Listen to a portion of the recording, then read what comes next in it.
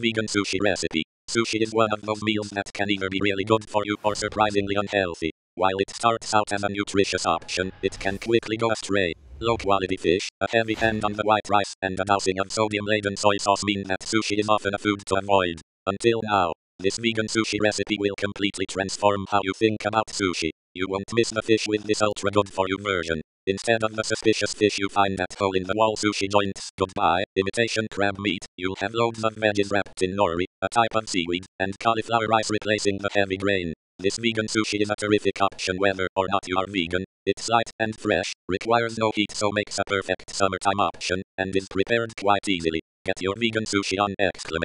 Begin by adding the cauliflower to a food processor and pulsing until it's reached a rice-like consistency. This low-calorie, vitamin-rich vegetable makes eating this vegan sushi guilt-free. Place the cauliflower rice in a bowl and pat down with a paper towel to remove the extra moisture. Set the rice aside for now. Now add the almonds to the food processor, pulsing until finely chopped. Combine them with the cauliflower rice, adding bee-free honey and salt and giving it all a good stir. Next, place a sheet of the nori seaweed on either a sushi rolling mat or a flat surface and add 1/3 cup of rice to the nori, leaving about an inch rice free around the edges. You'll need that space to roll the sushi later. Add the rest of your fillings to the vegan sushi. Yum! Then, using your hands, fold the nori up and over the filling, rolling tightly. Wet the nori with a little water to seal it shut. Cut the roll into smaller pieces with a knife, wiping it down with a damp towel between slices so the knife doesn't stick to the roll. Serve with Bragg's liquid aminos, a vegan-friendly soy sauce alternative. This vegan-friendly is pretty easy to make and so delicious. As you get more familiar with the process, you can even start to get creative with your fillings.